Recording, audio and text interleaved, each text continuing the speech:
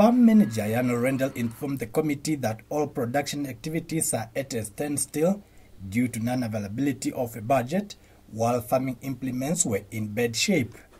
Rendell further said most of the pumps have worn out, while others are functioning properly.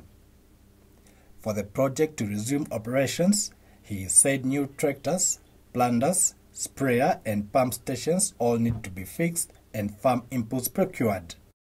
So currently, Ndonga, Linena, the last three seasons, the commercial side didn't plant anything.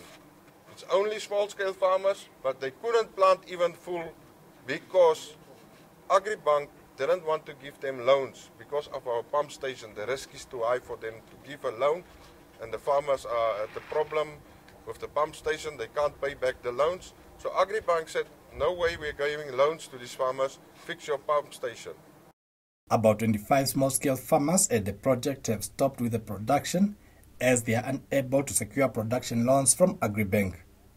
One of the farmer, Boyson Mutelo, informed the committee that they owe a lot of money to both the project and Agribank, the debt which they are unable to repay back. From 2019 coming now, 90% of the farmers, they did not have anything in the field, whereby we're still having outstanding with Agribank. So that outstanding with Agribank, when we are talking now, we are still with it, and the interest is still accumulating.